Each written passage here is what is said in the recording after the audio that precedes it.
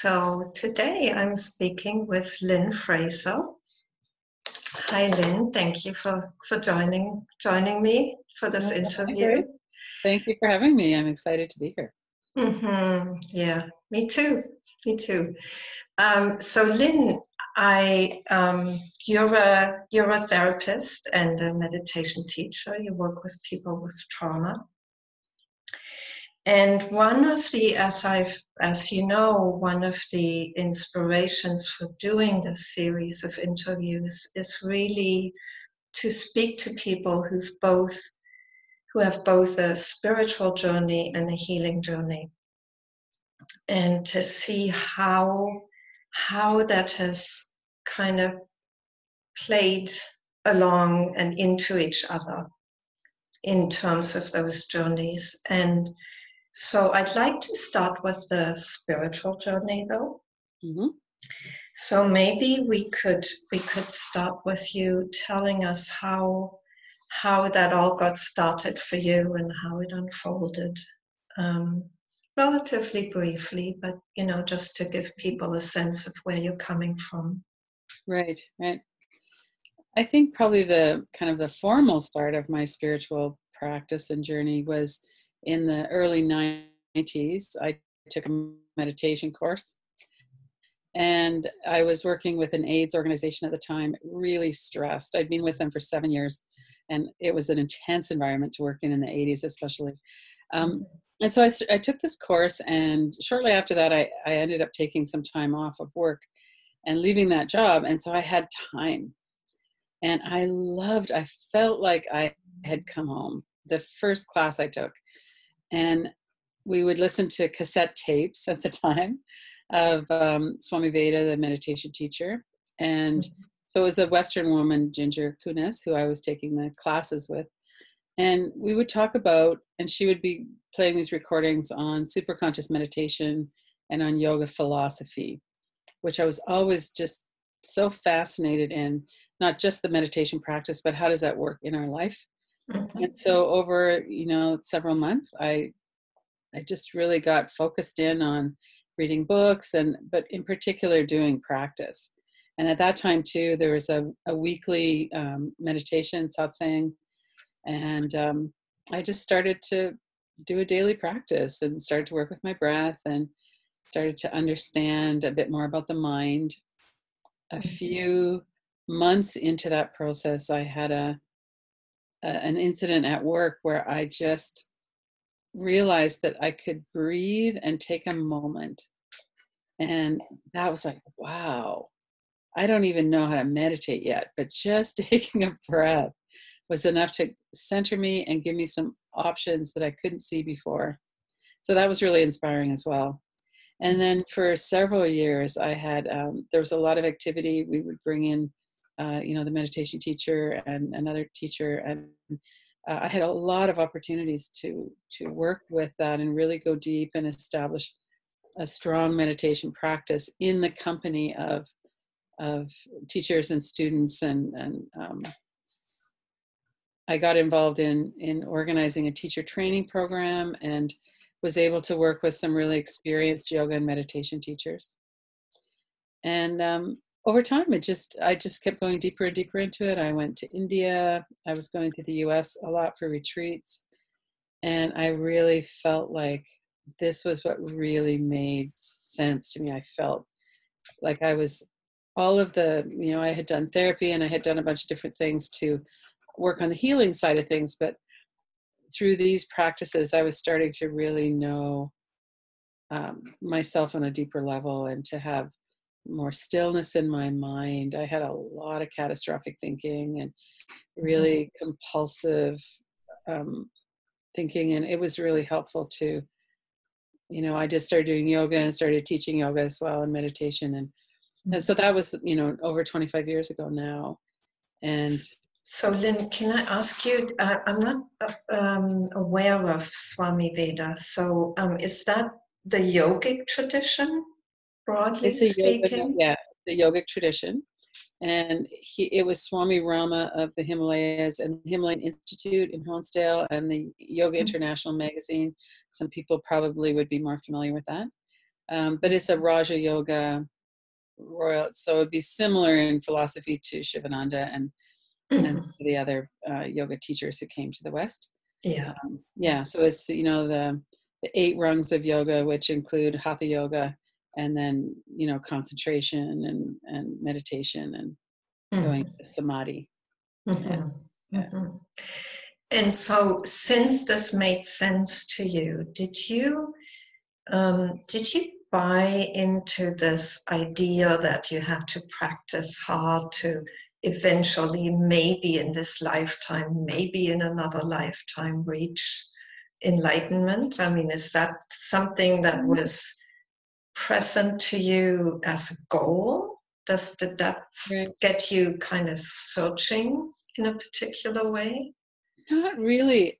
You know, I felt like I was like, for one thing, it was really clear, like the instructions were really clear, don't go seeking for bliss experiences. Bliss Mhm. experiences are not the point of meditation. And that they are helpful and enjoyable, and you know, part of what we're doing when we practice is we open ourselves to those, and if it happens, then that's great, you can enjoy them, and but just don't get attached to them. So there's a lot of stuff around attachment, a lot of stuff around healing the nervous system, so that we could actually have a body and a nervous system that was healthy enough to to go into meditation. And a lot of what I learned was about my mind, and Mhm. what's going on in my mind that prevents me from staying in a deeper connection with myself or going into meditation. And usually it was just a junk mail list of thoughts that were in the mind. And as I started to work, that's why I like the philosophy and the psychology of it so much. But I did, you know, I was introduced, of course, to reincarnation and all kinds of, you know, deeper ways of experiencing and of thinking or contextualizing our experience. But it was never, I never really came into that I want more, or it wasn't that I didn't want more. It's just that I have a lot of trust that all I really needed to do was work with my mantra. It's a mantra meditation tradition, Mhm. and work with the obstacles, letting go of the obstacles to knowing who I am and to meditation. And over time, that just started to dissolve a lot of the chaos in the mind, and I had more stability. I wasn't as reactive. So there was a real body, there was something going on in the body as well as the mind. And then when I would have those, you know, deeper experiences, um, I could really see, you know, like, so if you have an experience and then you start to kind of get into that level again, and then your mind goes, oh, here it is. And then you're right Mhm. out of it again, right? Mhm. And so I could really verify for myself that, in fact, the instructions on not being attached to consciousness states was a good idea. It really Mhm. doesn't work well. We can't obsess about trying to get somewhere and actually get there. Mhm.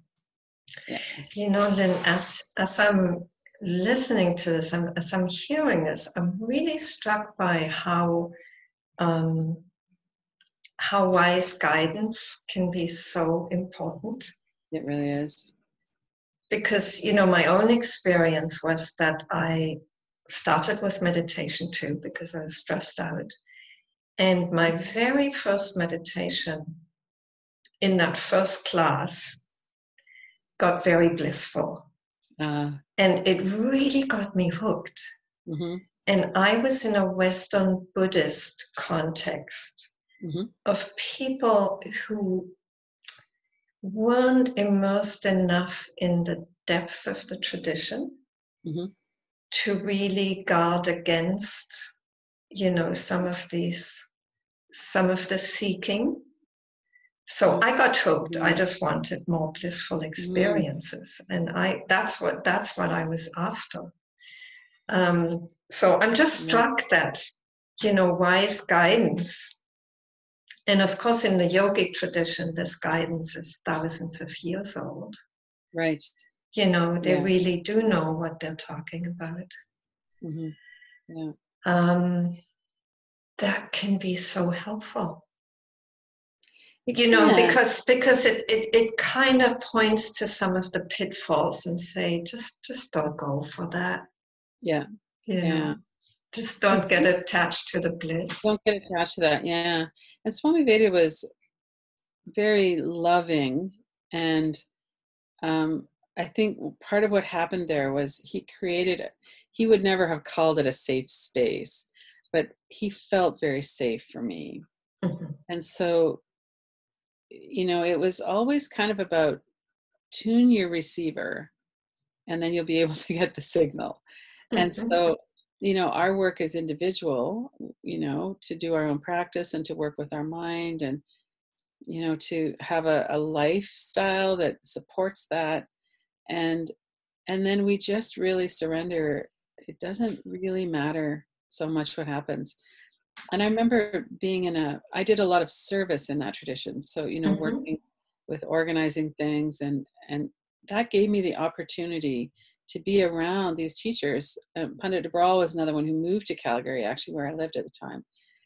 And just spending time with him, it's such a clarity of mind. And his mhm, nervous system was still, his mind was still. And I could just be there and kind of see firsthand what it was like when something would come along to ruffle everybody up. And one time I was sitting with Swami Veda and just talking with him alone. You didn't very often talk to them alone, but I was having like an interview with him, and we were talking, and I was so struck by his presence, and not in kind of a glamorous way, just a very quiet. I could tell that as I was speaking with him, he was just listening, mhm, and it wasn't triggering other thoughts in his mind. He was actually just there. mhm, And that's inspiring to be able to actually be around someone who's just present. mhm, And so I had some really great kind of role models, if you want, but also, the energy field of someone whose mind is very still can mhm, really help us come to more stillness. And so that was part of, I think that's part of spiritual seeking often, is we experience that energy field when we're around someone who has that, and mhm, then we want more of it. mhm, And so, what I did was I put myself in the arena so that I could experience that. But there was always so much uh, lovely, heart center meditations and lovely inspirations. And, this is here, this is our true nature. And you mhm, don't have to do anything or go anywhere to get it. So I don't think I ever heard the word non dual, but that's mhm. actually what it is, Yes, and yes, how in can we essence, yeah. discover. And over a period of time, I really fell in love with myself, not the small ass self, but just there was just so much opening and love and connection. Mhm, And then I could go deeper into meditation and experience for myself what was there. mhm, And some of the teachings are things like, if you look at the Western culture, there's this feeling there's something really wrong with us, whereas in the Eastern cultures, it's like we're at our core, we're divine. And the only mhm. thing that prevents us from knowing that is just these things that obscure it. And so we could just work on reducing the things that obscure it, and there we are. Yes, yes. Um, can I just, Lynn, is such an important point, and the Dalai Lama has said to have been very surprised at just how self-hating Western people are, Mm-hmm. because really you don't find that in the East in the same Yeah, way. no, no. Um, I think a and lot of that has to do with, like, I'm pretty sure that the church hasn't always interpreted Jesus' teachings in a very pure way. But the whole concept of original sin, and then so many people in our culture are damaged by the religious upbringing. And it doesn't have to be that way. I don't believe that that's actually the teachings. But, no, we can sure see the impact on people. And then we bring in the trauma piece. when children are in some kind of a situation where they're being hurt or neglected or abused, then it's a natural part of our survival system to think to ourselves, well, what could I do to make it better? And part of that is that we turn against ourselves and we think, well, if I'm not being treated with love, it must be because I'm unlovable. So I need to do something different. I need to Mhm. become something else other than what I Mhm. am. And that Yeah. creates such a deep feeling of unworthiness and there's something wrong with me. Yes. And that's not something that we really see so much in the Eastern cultures. That knowing that our core is divine is Mm. pretty stable in a lot of those cultures. Lynn, it's, you're mentioning so many things that I want to kind of, engage with you about. Um, and maybe we can come back to the trauma and the self, self-judgment, self-hating, um, uh, negativity that's there in the West. Maybe we can come back to that when we talk about the healing and the spiritual Mhm. journey. Sure. Um, there was something that I really feel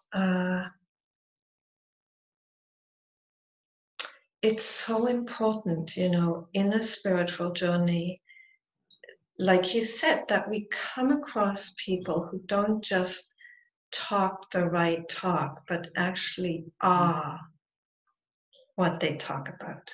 Right. Mm-hmm. And so this that there's a kind of energetic transmission that happens that way. Yes. We get Mhm. it in a way that's not in the mind. Right. It's not verbal. Yeah, Yeah. It's not it's conditional. a we just feel the presence and Mhm. the the peace and the essential um, silence, stillness that's there in these teachers. Mm-hmm. And sometimes I wonder how much of our actual spiritual um, journey is really about finding people from whom we can get that rather than all the other teachings, Right. the more verbally transmitted teachings. Right. Right. Because from what I hear from you, it's like it's really having been with teachers who embodied that, Mm. what Very they much. spoke of, that left the biggest impression. Mm-hmm. In addition to the other teachings that made sense to you, but somehow it's like, this kind of almost like uh, getting it in our bones, in our Mm. being, in our bodies, this kind of, yeah, it's actually possible to be like that. Yes. I don't think we can underestimate how important that is. I think that's Mm. really important. And in the tradition that I'm in with Swami Veda in particular, his teachings, it's very practical. Like one of the quotes he had was, "The greatest gift you can give the world is a peaceful mind." Mhm. So it was always meditation was never something that we escaped into. It was Mhm. always, yes, we need to learn meditation and to learn to work skillfully with the mind and thoughts and understand what's going on and all of that. And we need a meditation practice, lots of yoga nidra and different really deep relaxations in the body and in the mind. And we need to do those so that we can have that awareness that that's who we really are without in any way saying I'm not the body, because obviously I have a body and I have personal Mhm. experience and life is happening through this body. And so I think having that grounded approach in those really formative years when I was just learning and really deep into meditating and now I don't have in-person connection with my teachers anymore. And Mhm. so, but I have that groundedness. So I think that also protected me from like knowing what it feels like to be with someone who has that kind of presence. Mhm. If somebody was just talking about it, I could just tell, I could feel the Mhm. difference. And so I think that Yeah. actually helped to inoculate me against being drawn to that too, which is Mhm. helpful. Yeah. Mhm. Mhm. So what happened after that initial period of being immersed in that sangha and those teachings? How did that unfold for you Well, it was after? actually kind of a part of it, part of the disconnection or the lack of in-person stuff happened when I moved here in 2012, 8 years Mhm. ago. But it was happening before that as well. Um, so the real spiritual head of the tradition, Swami Rama, had left his body in '98, and so that creates a certain disruption in the tradition, Mhm. right? And he had several kind of leading teachers. Swami Veda was one of them, and different people, and there was just some troubled energy in the whole tradition. And so some of that kind of came down, and the teacher that we had in Calgary, the original Western woman that I learned from, and the Indian teacher Mhm. as well, there was just a lot of kind of currents of things that were going on, and things weren't as cohesive as they were before. It got to be, there was some. Ended up leaving the Western teacher. She just we just weren't a good match anymore. And Mhm. so that was kind of like the honeymoon was over. And the honeymoon lasted a long time, like Mhm. 10 or 12 years or something, right?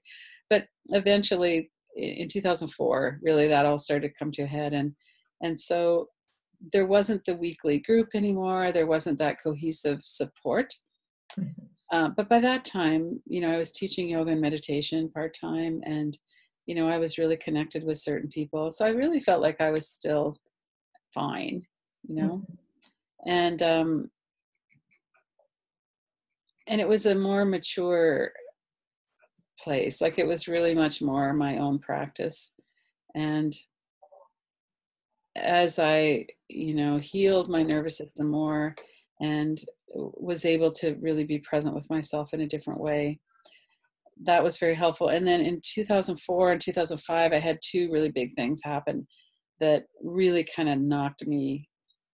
I won't say they knocked me off kilter, but they were pretty big disruptions.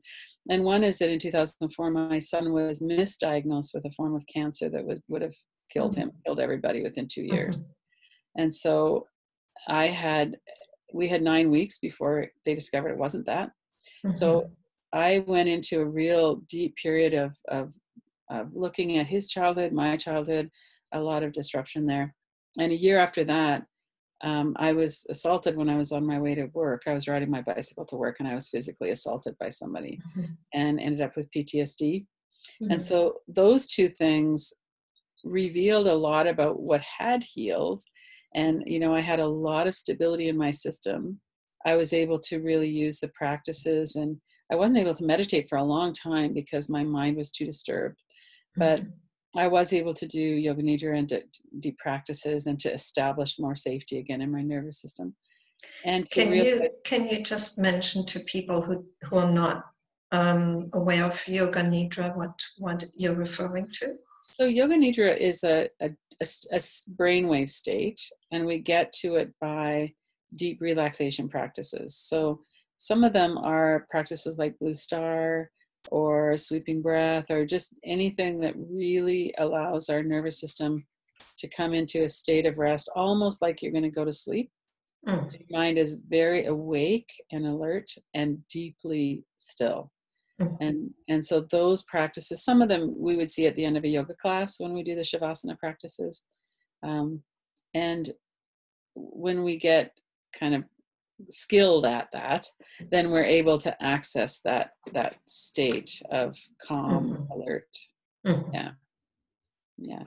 So that was a lot of what I was doing as I was healing from the PTSD, and doing a number of other things too to feel safe, that kind of thing. Um, And then after that, there was a period of time when, I wasn't really meditating as much as I used to. But there was also a period where I just kind of felt like things were getting integrated on a different level. And I Mhm. didn't have to do a lot of sitting meditation because a lot of the things that had disturbed my mind before and taken me out of stillness weren't really there anymore. And Mhm. so I didn't have to, when I first started, it would take me 15 minutes to just relax my shoulders, you know. Yeah. After a while, your nervous system experiences breathing deeply and being more relaxed. And in 2004, when we had that misdiagnosis, I'd been pretty relaxed in my body before that. And then I would notice my shoulders were up around my ears, and then I'd relax them, and then there they go again. And I went Mhm. through that dozens of times every day. And Mhm. so we learn a lot about ourselves when we go through something like that. And the For catastrophic sure. thinking that was in my mind, and, what's going to happen now, and in, 3 months, and 2 years, and 20 years later, 10 years later. And I could just see the chaos in my mind. Mhm. And yet there was also coming back to stillness. Mhm. And so I got to know myself in a lot of deep depth there that hadn't maybe been tested before. I Mhm. got to work with all of that. Yeah. And that left me in a very different place by the end of all of that. Mm.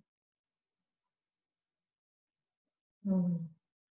It's interesting how life kind of presents us with opportunities to really go deeper with It does. where we've gotten to. Like in my own life, I had 2 episodes of cancer, Hmm. and it brought up not the first one, but the second one. First one brought up other stuff, but the second one really brought up fear of death. Ah, right. And I didn't think I had that in me somehow. Hmm. And here it was, and it was intense Right. for a while, for a few weeks until, Yeah. you know, somehow that had been met. Hmm. And I knew how to, my mind in a way was able to be very still, and yet in the face of that fear, Right. it had to find stillness in a whole new way. Hmm. Hmm. It had to go so much deeper, and it had to become just so much more full. Right. Right. And the only way that it can do that is by meeting something that's way stronger than what we've met before, Hmm. Yeah. almost. It's like the challenge has to be Yeah. bigger and stronger and more powerful and Right. deeper and Hmm. just more of what we've already faced, Hmm. because that's the only way that things can integrate even more deeply, Yes. more fully. We need to kind of stir things up sometimes before we can let that all kind of reveal itself. But we live in mammal bodies, and we have nervous systems and primitive brains that are really committed to keeping this body alive. And Yep. and that kind of fear is natural. So to be able to work with it without, I mean, we all have resistance. To be able Mhm. to see our resistance and go, okay, what does this mean that all of a sudden I'm like this, or that I have these waves of fear, or Yeah. that we have these emotional flashbacks to how we felt before. And even though we understand it in our mind, we Mhm. still are dealing with the impact of that in our body, our nervous system. And when we can't access the stillness that we're used to because we have these disturbances in the mind, then we really don't have a lot of choice. We kind of have to work with it. Yeah. Yeah. Yeah. Good thing too. Doesn't feel like that at the time, but Doesn't. No. um, No. really, And whether that's we how we look at that grow. as burning karma or whatever, however we look at it, it's just where that's what's going on right now. And Mhm. one of the things that I love about my life now and about, it's kind of the healing work that I've done is that I'm really interested in and able to work with whatever comes up. So I'm not really scared of what I might find out because I've done a lot of healing work. I pretty much know what's going on. But also, I don't resist what comes and goes the way I used to. I think in the spiritual path, we have a lot of feeling like, well, I need to have calmness and stillness in my mind. And how am I going to get there? I'm not going to think about that stuff. Or, we suppress it instead of allowing it to just be there and flow through. And that takes a certain amount of practice and experience to know that when we can touch into the stillness that's there, it never really goes away. We might have lost sight of it a little bit, but it's always there. Yes. But that's really already a state of maturity in the spiritual journey, isn't it? When we come to a place of knowing that, that stillness never leaves. It's Right. just that we get distracted from it by our own minds and our bodies, kind of the nervous system acting up. And that's a pretty mature state, And there's a lot of freedom Yes. when we get to that realization. And so for me, it doesn't matter so much about bliss experiences. It matters more about daily life experience.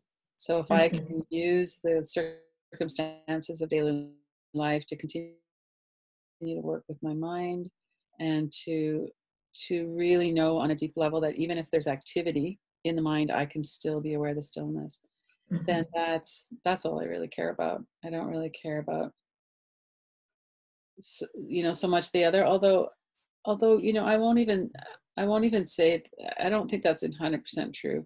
I think what it is that sometimes those bliss experiences or the experience of knowing the stillness, however that is, whether it's blissful or quiet or whatever it is, I think those are actually very important to know. And there's been times when I've been kind of in a desert of not feeling very juicy with my practice, when I could just think back to that and I could remember, and I know that's here too. So even though right now it's pretty obscured, I know that that's here because I've experienced that directly. And I think that's actually very encouraging and very helpful. Not to try and kind of get back to it, but just to know, yeah, I do know that. That's helpful too. Yeah, yeah. So, would it be skipping ahead to ask you about Scott Kilby's inquiries and how you got into those, or is that they're a bit in between that? It's part of that. I met Scott at a time when I was in a desert, kind of. I was in a relationship that was going to be over in a couple of years, and things were pretty tough. And my mother was in a process of dying, and a lot of pressure in my personal life. And a friend, Jerry Katz, who you know, I'm sure, and Jerry is a friend of my son's here in Halifax, and he said, "Hey, Scott and I are both going to be out near Calgary, south of Calgary. Why don't you come?" And it was a conference in Lethbridge, and I went down there and I met Scott and a bunch of other great people and hung out with Jerry a bit. It was really fun. And then was that the non-dual conference that the one takes at the place University then? of Lethbridge, and I liked him. I could really feel the stillness in Scott. And he was just doing kind of online satsangs a little bit at the time, and I took some 6-8 week courses with him. And then my mother died and a whole bunch of things happened in the family, and I did some private personal like one-on-one work with him a little bit, which really helped. And then I left my partner, and as I was driving out to Nova Scotia, I got an email from Scott saying, "I'm doing living inquiries training. Are you interested?" And I'm like, yeah. And then I'm thinking, oh, this bad timing. I've just left this 30-year relationship. I'm kind of in chaos emotionally. I don't even know if I'll have my stuff in the apartment, but that something in me just said, yeah, you should do this. So I did, and took the training. And then I was still working remotely at the time, so I didn't have a lot of time for it. But mostly I was healing my own trauma Mhm. during those couple of years. And the living inquiries were a really big part of that. Mhm. And then I went to the Kilby Center for Recovery when he started that a couple of times, and did some one-on-one work with Scott for a couple of weeks, 2 different times, and started learning about developmental trauma from Gabor Mate and different people, and Mhm. started really healing the developmental trauma. And then from there, I just, as my other work kind of petered out, I just increased the amount of time I was working with individuals and in groups. And over that, so since about probably 2014, so 6 years now, Mhm. I just started putting more and more of my energy into this work that I do with people. Mhm. And yeah, so I didn't exactly retire from my other job because this kind of came along. But I've just really found it to be it's that other piece of really working in the body to release the stored trauma and Mhm. to understand. And the Kilby inquiries um, aren't really meant to focus on trauma necessarily. So I brought in all of what I knew about teaching meditation and the deep relaxation, what's happening in the nervous system, as well as what I was learning Mhm. about developmental trauma. And so I've kind of combined all of those now into the work that I do. So Mhm. yeah, Scott's been a big part of what I've been doing. And then also the Radical Recovery Summit since 2017. I've been that's presented by the Mhm. Philly Center, and I do, I find the people, I do the You do interviews, the interviews. and Mhm. do all of that. So that's been a wonderful piece of this work as well. Mm. Would you consider Scott a teacher?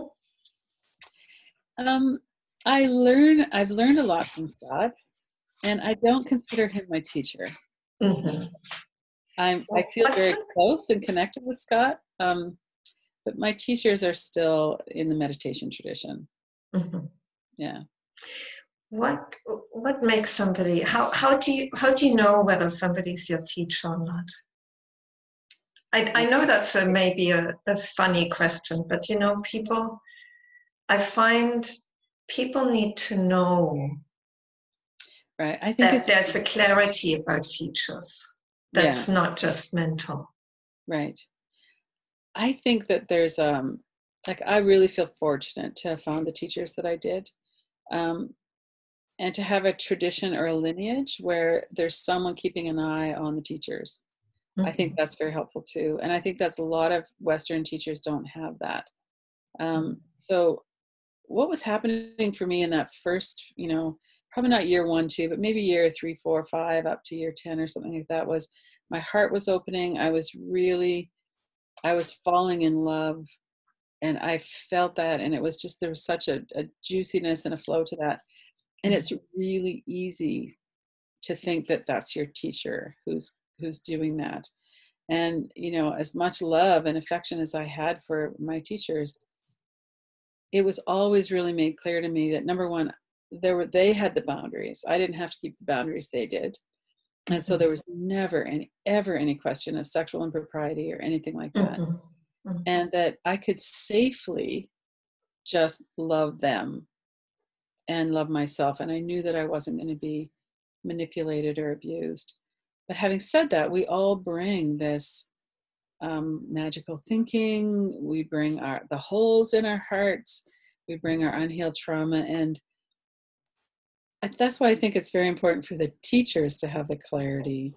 And in our tradition too, there's a lot of encouragement to to really be a good student in terms of discerning and not just following like a sheep. And tell me Okay. wrong was it. I don't want sheep in my. Mhm. I just want you to be really present and aware, and keep working with this. Is this actually working for you? Is this true? Mhm. Don't just Mhm. blindly follow along with somebody. Mhm. So there was a lot of that kind of really practical. But you have such love for these people because they're connected with this heart opening of ours, Yeah. and because they're wonderful people usually. Mhm. And so I just feel really really blessed to have had that experience where I didn't have to be the one that was keeping the boundaries because they were being kept by the lineage of teachers. And there was a lot of senior teachers around, Americans as well as from India, who we were connected as a group. And, there were several psychologists in the group. There was just a lot of really wise people. So if you ever had a question, you could always go to somebody and say, this is what's coming up for me, and they would be able to help with that. And they could see it if a teacher was starting to go off the rails, they could see it and they would challenge it and say, there's a lot of ego here, and work with them on that. So I think that's something that would be wonderful if more people had that. And I don't think it's always really all that stable, which is bad. Yes. Well, what's happened is that there's a lot of teachers in the West who aren't really part of a tradition, Yeah, it's usually especially in the non-dual kind of circles, So what you're describing, what was there for teachers, was really a structure that had more senior and more experienced and hopefully more mature people who would kind of notice what was happening and who would be available as people to talk to if there were questions or issues. And it's kind of maybe part of the Western individualism also, that those structures are not necessarily created, Yes. that there's a lot of people who just aren't part of a structure like that, of a school, of of a lineage. Right. Yeah, I agree. And I think there's some, I sense, partly from watching Scott and different people, there is some sense of peer support and challenge sometimes amongst a level of people. So, I think that sometimes, if somebody looks like they're really going off the rails, other senior teachers will, just in the non-dual world, will go to them and say, hey, what's going on with this?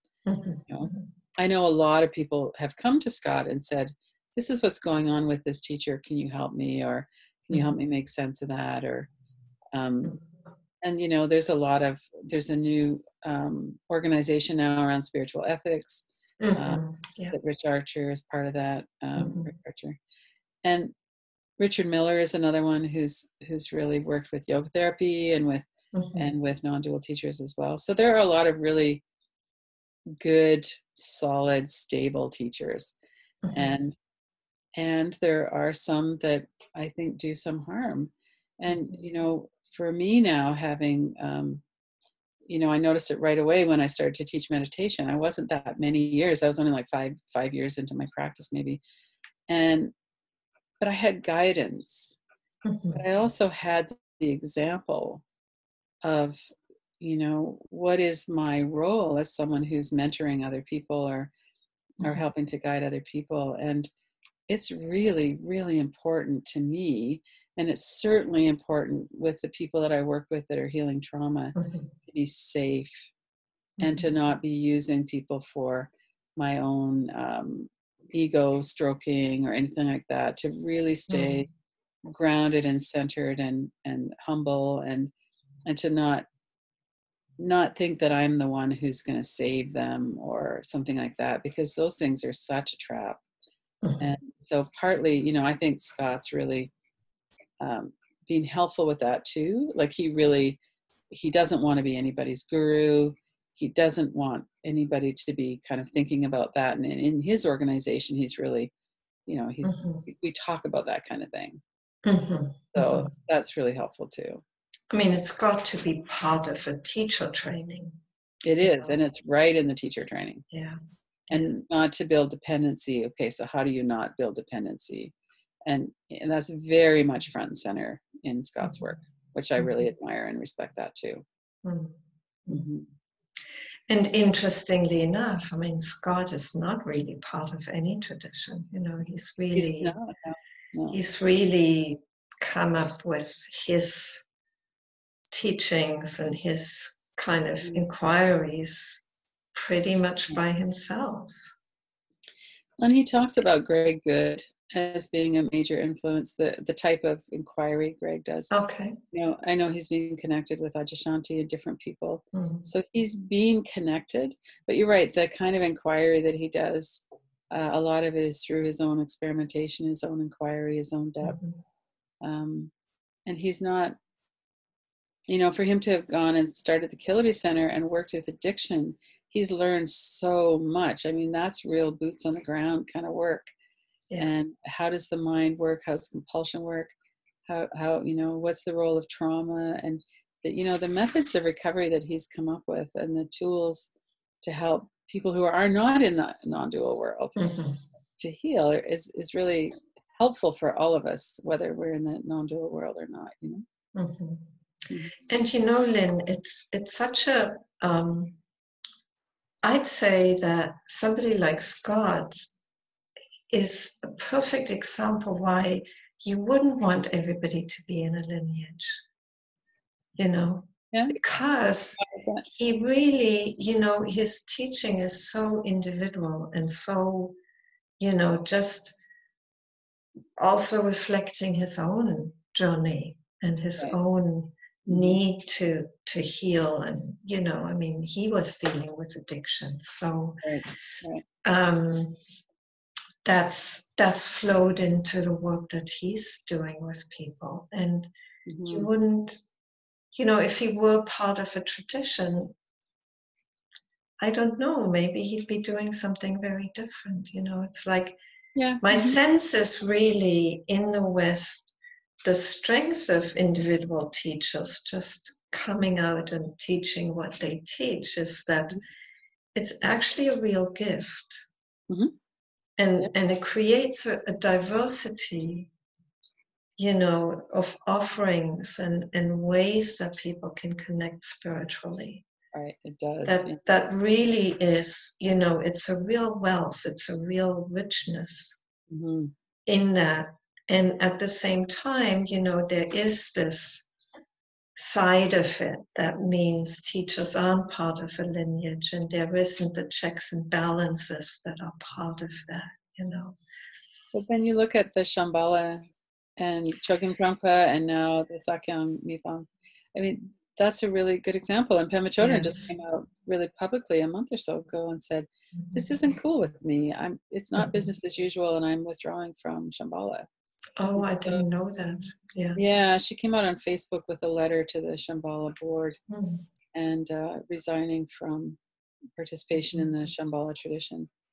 She's still teaching, but she's no longer associated. And she said, this isn't something that you could just kind of put on pause for a couple of years and then just come back business as usual. Like, this isn't okay. And so even within that structure, there's a tradition. If the head of the tradition is the one that's doing the problem behavior, then sometimes the structure around that, we've seen that with so many spiritual teachers in the West too. Yes. Right? Yes. So I think, part of the message is to really try to be discerning and really not just be kind of a follower. We need to, the practices that we're doing need to work. They need to be of some benefit. So we need to find a tradition or a teaching or a teacher or something that resonates with us, and that we can learn to trust ourselves. I mean, that's a big, one of the effects of trauma that Gabor Mate talks about is that we disconnect from ourselves. Yes. And as we connect with ourselves again, then we can trust ourselves, and we're not as susceptible to other people's ego or pressure or whatever that might be. And that's really the emotional maturity, when we know and trust ourselves, and we are on our own side, and we're realistic, and we're not looking for someone to just make us feel better. We're looking for teachings and teachers and spiritual friends, but we're not looking for someone else to fix us. And that's a big difference. Yeah. And as teachers, we don't want to, encourage that kind of thinking in people that are around us. We want them to know that the healing that's going on, or the, when someone goes into a deeper meditation, I didn't do that. It's not me, right? It's them. Something is opening up in them, and people are finding their way into deeper stillness. And I might be in the neighborhood, I might be part of that. I might have been, sitting with them or teaching them tools, or helping them understand the mind, or all those different things. But that's not me. And so that's another thing that's helpful too. Yeah. And then, we get into the whole awareness and consciousness, and what's moving in consciousness, and who am I, and all of those spiritual questions. And on some level that's important, and on another level I don't think that's important at all. Yeah, I think by from what I see and in my own experience, there definitely was a time when that became a very consuming question. I just had to inquire into that until I really found for myself who I was. Right. Yeah. And and these days it's done. It's like, Right. Yeah. yeah, I don't, it's not an all-consuming question anymore. Right. But it definitely was at a point, and it isn't. It can become that all-consuming question for people when the time is right. Open a lot of doors. Yeah. Yeah. So, Lynn, we're kind of almost at the end of our time together, and we haven't talked about the healing and the spiritual journey yet. And I was just struck, and maybe that's kind of a way into that topic. I was just struck by something you said about people needing to be discerning in terms of their relationship with a spiritual teacher. And, I think the same is true in terms of a healing journey that's happening in relation to a therapist, And in both journeys, there is a stage when that discernment isn't quite possible, because there's such a need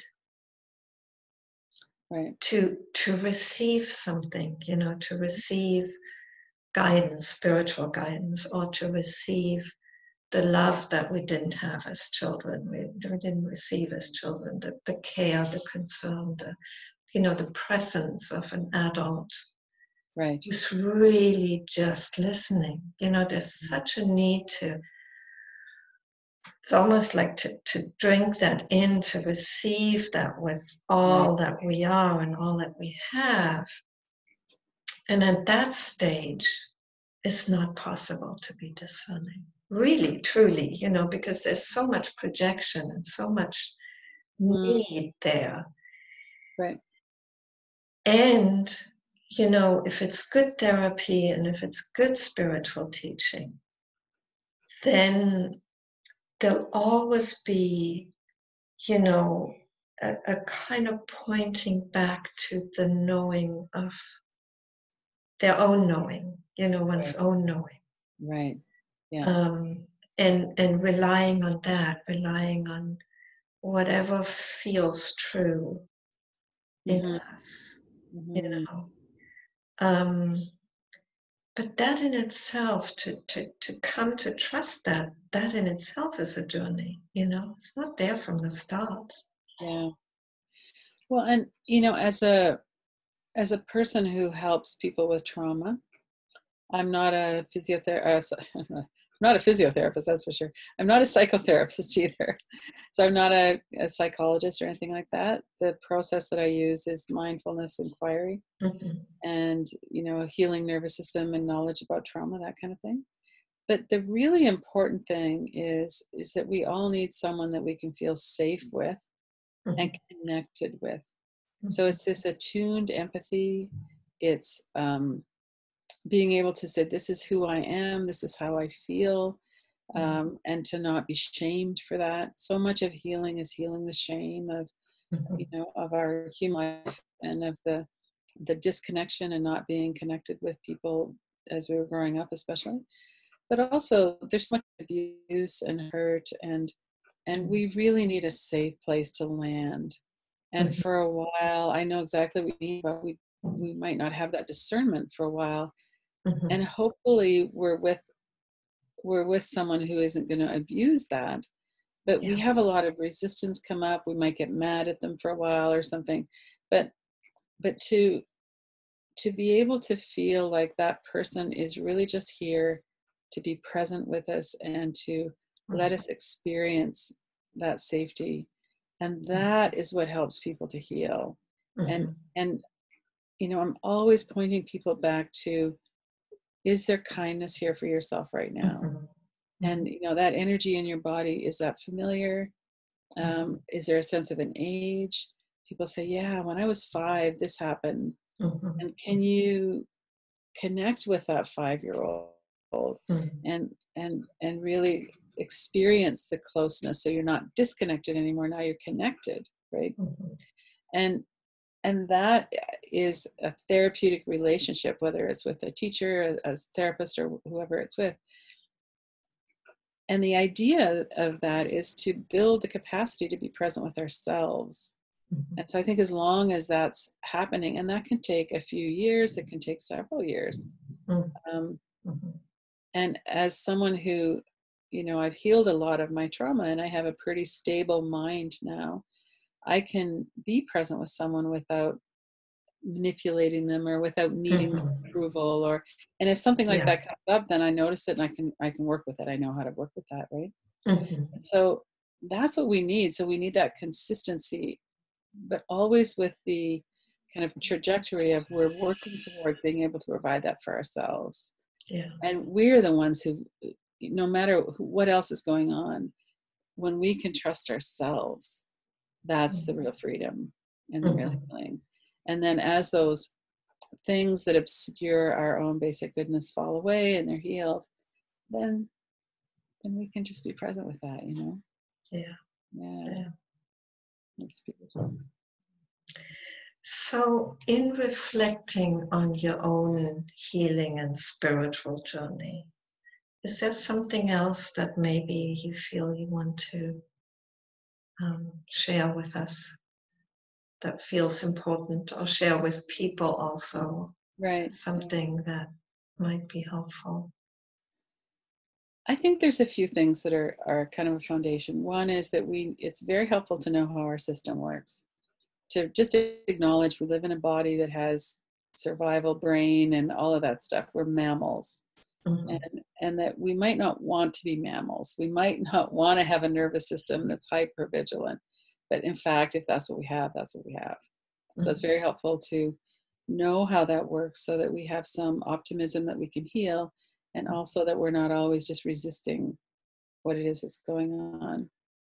And that the mind is actually possible to understand and heal the mind, Mhm. and not the brain in the head necessarily, although that's part of it. But to keep going into our heart, and what does the heart know, and to do Mhm. this really embodied work. And through my own healing and through the people that I've worked with and lots of other people, I know that this is possible. So to Mhm. have that confidence that if we put in this work, that it's actually going to have some benefit, and our mind will be freer. We won't have so many compulsions. Mhm. And that if we could do one thing and one thing only, it would be to be kind, to be Mhm. kind with ourselves, and have a kind, compassionate, patient relationship with ourselves. Mhm. And that relationship with ourselves isn't kind of out there in here. It's a very much, it's a very intimate witnessing. It's right Yes. inside of us. And that's what we really, that's what we come to, Mhm. is knowing that in fact everything's fine, and that we heal that shame that used to drive us, and the fear in our body that used to keep us kind of agitated all the time. All that stuff can heal, Mhm. and that it's really possible for everybody. I really know that in every Mhm. cell of my body, I know that we can all heal, and that we Yes. can experience that depth of connection and Mhm. stillness. It's It's worth That's it. great. That's Yeah. a great way to end. Thank you so much, Lynn. And Oh, I thank you. totally agree with you. Yes, it is possible to heal. And ultimately, my sense is that that's where the healing and the spiritual journeys really join hands, is in that Mhm. coming to ourselves Yes. so intimately that there's nothing more to object to. There's nothing more to, Mhm. resist or, Mhm. then it's just what's here. And Mhm. it's perfect, it's beautiful. Yeah. That's what is. There's a saying in our tradition, ever pure, ever wise, ever free.